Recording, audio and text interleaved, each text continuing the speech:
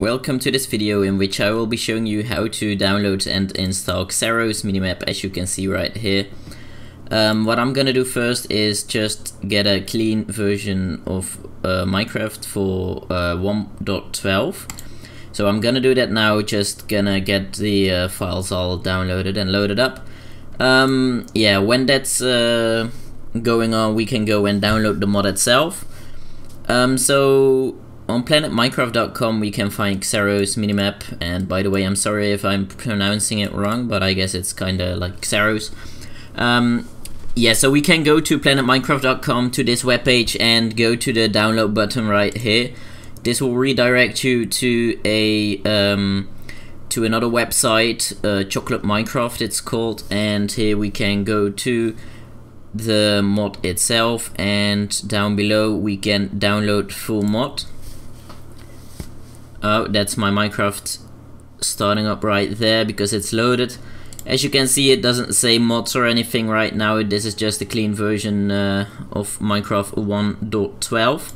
So right now we can go to the website to download the mod itself, and it's right here for Minecraft version 1.12. Let's download the .jar file. If this download link isn't working, you can always try the mirror link. Yeah, right here. But normally this will do just fine. Yeah, so you will be directed to NetB where you can download the mod itself. You will have to wait a few seconds, and it might give you a warning, but the file is just clean, so you can go ahead and download that. What I'm gonna do now is just drag this file to my desktop to be able to access it easily later on. You can place it literally wherever you want, but that's not a problem. Then we'll need Minecraft Forge for Minecraft version 1.12.2, and what I do recommend is to download the recommended. Obviously, this might be the same as the latest, but in this case it's not. And just go ahead and press the Windows installer button. We might need to be in Internet Explorer or Edge for this, but I'm not quite sure. We'll see. Okay, I can download it just fine. And right now I'm going to drag this file to my desktop too, so we can access it right there. Alright, so there we go. We have both the files downloaded, and we're gonna open up the Forge installer for Windows.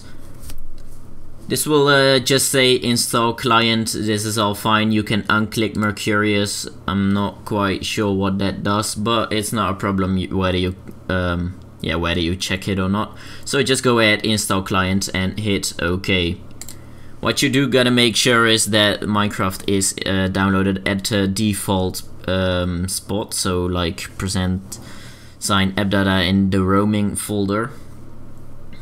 But it will just say successfully install client when that's all good. So we did that right now, and now we gotta go ahead and open Minecraft again.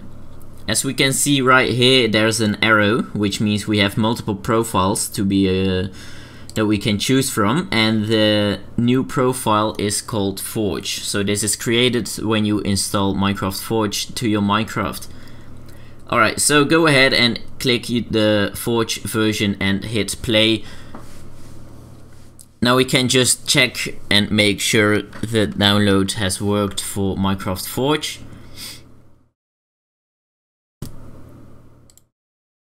This will only take a few seconds.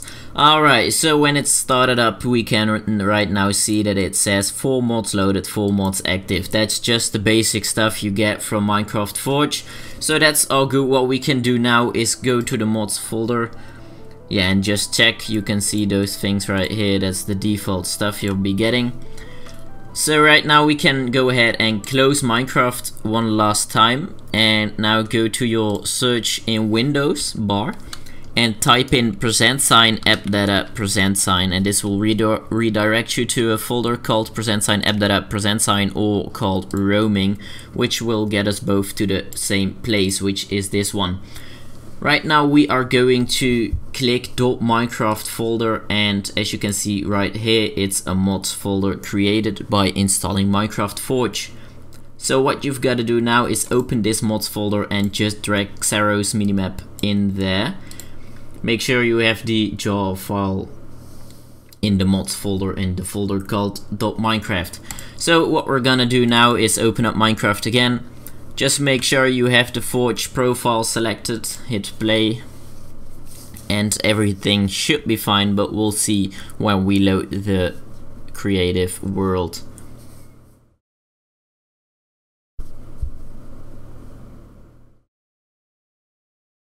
I'm not gonna make a super flat world now because it's yeah, we'll be wanting to see whether we can see the stuff on the minimap or not. So I'm just gonna go ahead, create new world. Doesn't really matter how it's called for now, just gotta check.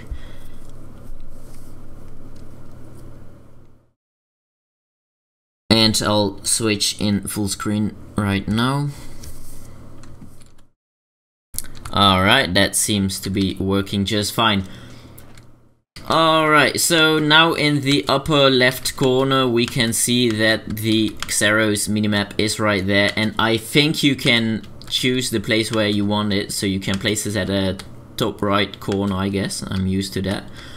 One thing has changed, I think, is that we can't go into a menu because as said by the maker of the mod, it was yeah, conflicting with other mods. So right now you have to click Y and this will lead you to a minimap menu, and right here we can, yeah, right here you can select from multiple different yeah, options for the minimap itself. I think somewhere here it says where the minimap will show, but that doesn't really matter. You can check that out yourself. And yeah, thanks for watching. If you have any problems installing this mod, just let me know and I will try to reply as quick as I can. And yeah, that's it for now. So have fun playing and trying out. See you later.